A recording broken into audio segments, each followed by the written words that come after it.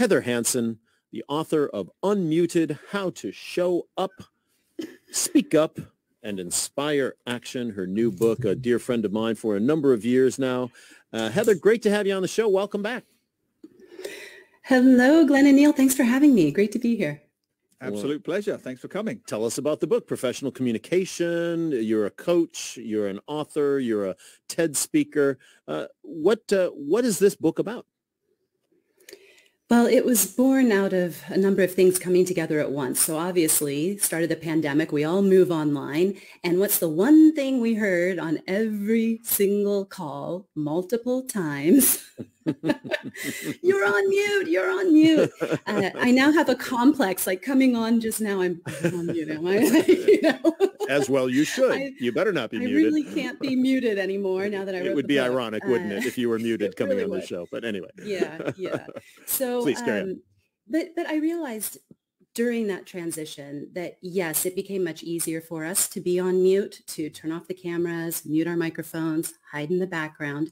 But there were many of us who were on mute long before the pandemic, way before, sitting in meetings, not raising our hands, not speaking up, not sharing our ideas. We're hearing from the same voices all the time. You know, what got us here is about to push us off a cliff. And we've got to hear some new voices. And I realized, you know, in order to move our world forward, we need people to start speaking up about the things that are important to them, speaking out in the world, standing up for what's right, getting those people to turn off their mobiles in the theater. I mean, come on. So being unmuted, it's not just about, though, speaking up and making your voice heard. It's also about knowing when to press mute and listen to others and find that balance in our businesses, in our families, in our communities, and in the world. So what advice, I love this subject, by the way, but what advice do you give then to folks who feel like they don't get heard, or there's that guy, and we all know who he is, there's that guy or that woman in the room, dominates every conversation. How do you get yourself unmuted? Yeah. Well, the framework that I suggest in the book is one of conscious, confident, and connected communication. And if you think of this as a Venn diagram, which it is, everyone loves a good Venn, right? We have the conscious, confident, and connected communication. But what's really interesting is what's going on in those overlaps. So our connected and confident person who is not very conscious is that person we all know who is too loud, who is dominating the meeting, who is not conscious of the fact that no one else has spoken for 17 minutes and they're still going on, right? They're too loud. But then we have the people who are very conscious and very connected, have good relationships in the workplace, and are lacking confidence. And they tend to be too soft. They're turning down their volume. And it could be self-confidence or it could be skills confidence. Maybe they feel like, I'm not a good presenter. I don't know how to speak well.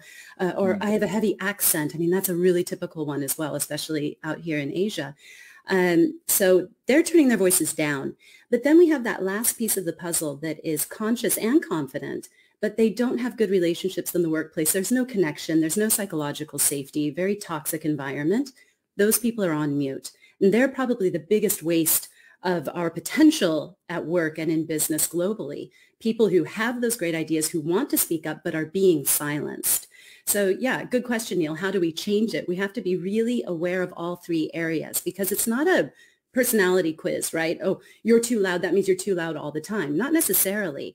I can be too loud in many instances in English, but if I switch to Danish, I am definitely too soft. I lack the confidence to put my hand up or stand up in that meeting, even though I'm fluent in the language. So that's given me a certain degree of empathy for people who might be struggling with language issues or not have that confidence. And that's just one example of what might be softening someone's voice.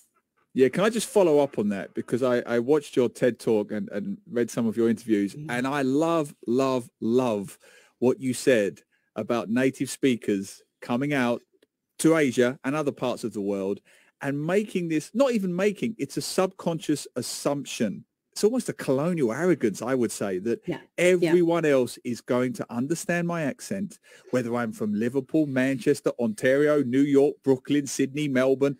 They're going to understand my accent. They're going to understand and keep up with the pace of my delivery.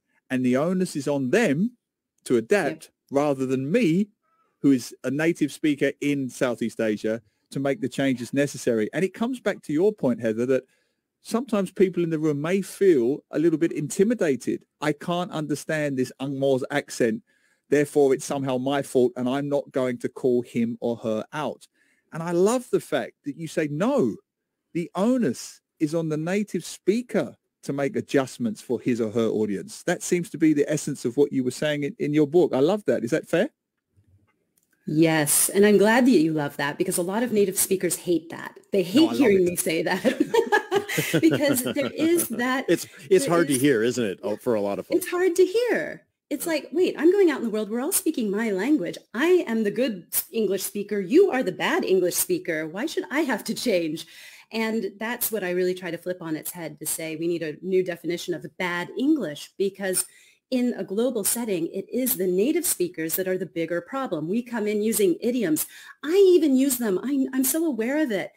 I don't know how often I say, and the whole 9 yards, go the whole 9 yards, right? Glenn, I mean, perfect American football idiom analogy that we use. And it's so ingrained. Or even something like touch base. People don't realize it comes from baseball. Swing for the fences. Yeah. Swing for the fences. Oh, Glenn, you're on the radio today. Knock it out of the park. I mean, these kinds of sayings and examples we expect, and just we forget that they're so culturally ingrained. And if you aren't a part of my culture, you're not going to get it unless you've watched a lot of American movies and spent time. And but there's a lot of these, and you don't really realize it until you learn other languages and start experiencing theirs. My Danish husband will say something like, "Oh, well, there's no cows on the ice." Okay. Which basically means like, it's not a really big problem. You know, as long as the cows aren't on the ice, you're fine. That's good. I like that. He went totally cucumbers. Well, that's like our to go bananas, right? Oh. So go totally cucumbers. Interesting. So we have lots of funny things like that get mistranslated. We're talking with Heather Hansen, the author of Unmuted, How to Show Up, Speak Up, and Inspire Action. Heather, I want to touch on another cultural element. You and I both do a lot of communication training, and you show videos and examples of Western communication style and Eastern. I have a couple of videos. One I show of Steve Jobs on the one hand and Richard Branson, and another of Aung San Suu Kyi on the other side. And this idea of cultural awareness, not just in the language that one uses, the idioms that you mentioned, but also the style of presentation and the sensitivity to what is expected in different cultures. It is quite different. Those who are successful communicators understand that and are able to use appropriate styles and methods. What do you say about that in your book, and where does that fit into this communication and speak up picture that you're discussing? Yeah, that's a big question, because obviously, especially in our part of the world, we have to be really conscious communicators around the style of speech and how we're speaking. Especially in the Western world, we have this really strong bias of the loudest, most eloquent speaker in the world is the best leader. And somehow we've managed to carry that out into Asia as well, that we expect our leaders to be well-spoken, to be loud, to dominate the conversations. And there's truly no correlation whatsoever between the loudest person in the room and the smartest person with the best ideas. And that's what we have to remember. Now, I think it's really difficult to write any kind of business or leadership book, because everything that we write is going to have a Western bias to it, because we are Westerners. We come from there. And what I was really trying to do in my book is balance that as best I could by remembering that it's not just about being that loud, eloquent person. It's about bringing your good ideas to the table, knowing when to mute and listen to others, being more inclusive and inviting people into the conversation, remembering how styles are different, that just because someone doesn't shoot their hand up in the air, it doesn't mean that they don't have a good idea. And perhaps if you ask them their opinion, they will be more willing to contribute. Or if you send out the agenda before the meeting and specifically say which areas you need people to talk about, this is how we can start to move forward. Such a key point. I've seen it myself. The cliche loud Angmo comes into an Asian business meeting, very loud, very abrasive, and there's a reluctance from the rest of the crowd to speak up, which ties in nicely with a comment from LL Tan, who says, totally agree with Heather about women's self-censorship and staying mute, which is the reflection of many Asians to not stand out or to shrink back in deference to the higher ups and to not go over their bosses. It's a great point from LL Tan. What would you recommend in that situation? It's absolutely a great point. We are self-censoring, and that's the main core message of Unmuted, is to stop self-censoring, to speak up in those meetings, have your confidence, know that you have good ideas. We do have to look at the cultural situations and who we're dealing with. But this is also a culture. It's not just an individual thing.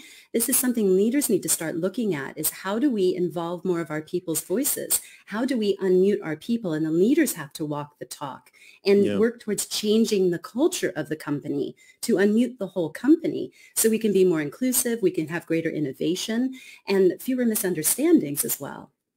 Yeah, that's a big one. It in many Asian contexts, it is going to have to come from leadership to ask those questions, because it's just not part of the inherent culture to have people who are lower down in rank bring up those things. So that's an excellent point, Heather. And I would hope that many of the folks listening to our show are in fact business leaders and would take that upon themselves to make some of those changes. Heather, we do have to leave it there, but thanks so much. We wish you great success.